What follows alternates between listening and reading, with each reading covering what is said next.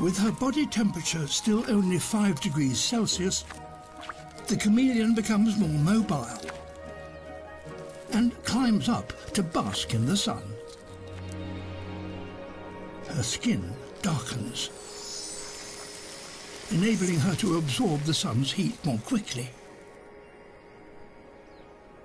She is pregnant, and soon her temperature reaches 20 degrees Celsius, which gives her the energy she needs to give birth.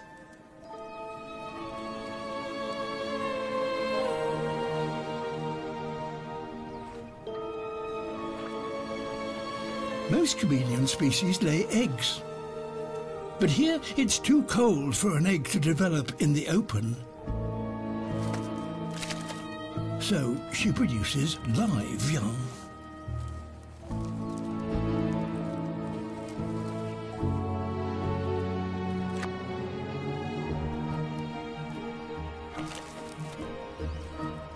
It takes just an hour for her to give birth to 6 baby chameleons. One of the advantages of life on the frozen peaks is that there are fewer predators here and less competition for food. But there's a reason why comparatively few reptiles live in the high mountains. As the sun sets, the temperature falls to below 0 in a matter of minutes.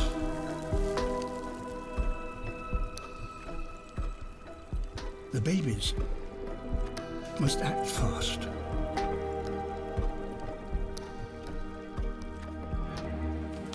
To escape the nightly freeze, they need the cover of thick vegetation.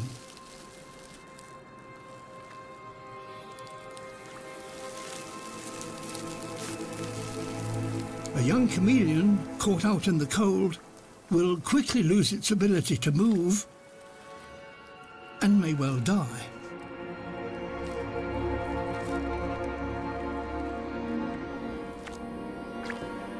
Most, however, react instinctively and find shelter as quickly as they can.